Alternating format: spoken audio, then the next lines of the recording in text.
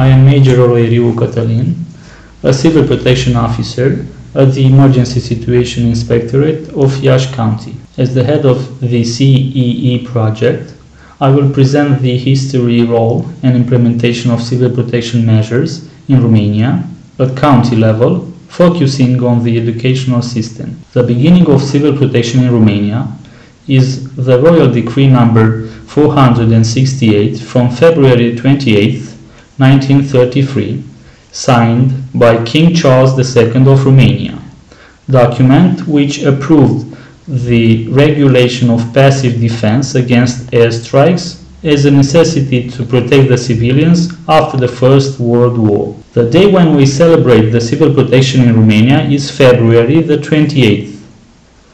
An important event in the institutional transformation of civil protection was when the Civil Protection Commandment merged with the military firefighters in 2004. Thus was founded the National General Inspectorate for Emergency Situations. Since December 2004, in Romania, there is a new mechanism for emergency management which operates in accordance with the standards set by EU. This was the moment when Romania organized the national system for emergency situation management.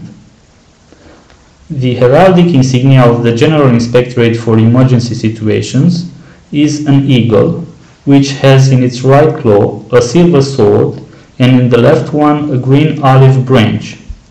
The significance of some elements is: the helmet and the axe are taken from the military firefighters' insignia used during the second half of the 19th century. The exploding grenade, reminiscent of the firefighters' participation in the Romanian independence war. The red color suggests the firefighters' shield. The civil protection is a component of the national security system and represents an integrated system of specific activities, measures, and organizational, logistic, and operational tasks with a humanitarian and informative character. The civil protection activity is of a national interest and it has a permanent nature. It relies on carrying out the obligations undertaken by the central and the local public authorities and administrations and by the civil society as well. The currently operating structure in Romanian civil protection is the Inspectorate for Emergency Situations. The Romanian government adopted the Emergency Ordinance number 21 from 2004, which has established the national system of management of emergency situations.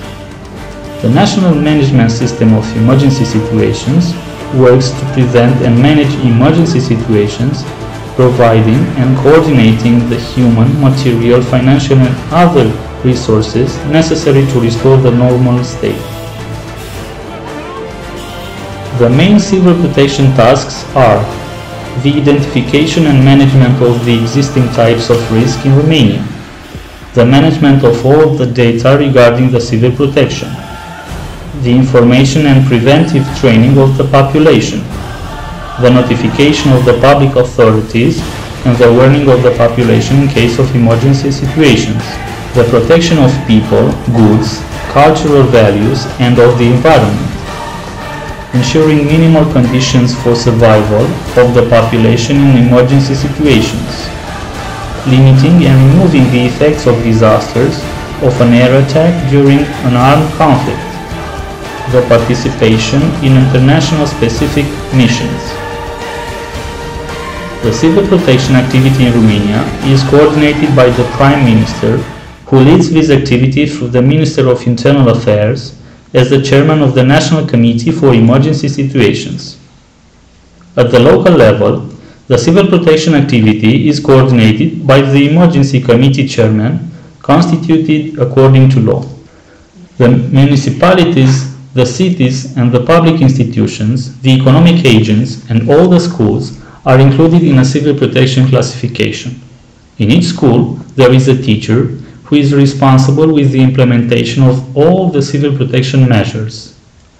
Informing and educating the public on preventive civil protection is mandatory and is provided by all the educational institutions, by the media, and by the professional services for emergency situations.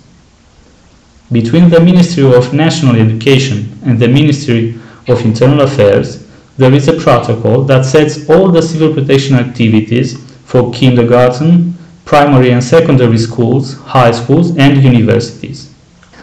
All these institutions have to teach their students some knowledge about the risks that they are exposed to and what they should do in case these risks occur.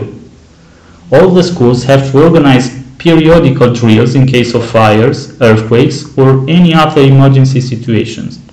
The purpose of this program is to increase the efficiency of emergency situations management in schools and to conduct preventive campaigns, projects, and competitions supervised by the Inspectorate for Emergency Situations. Some of these activities are limiting the number of victims among students in a disaster, promoting volunteer activities, sending to the schools a guide on how to prepare for emergencies, organizing joint activities, conferences, seminars, drills, visits, etc.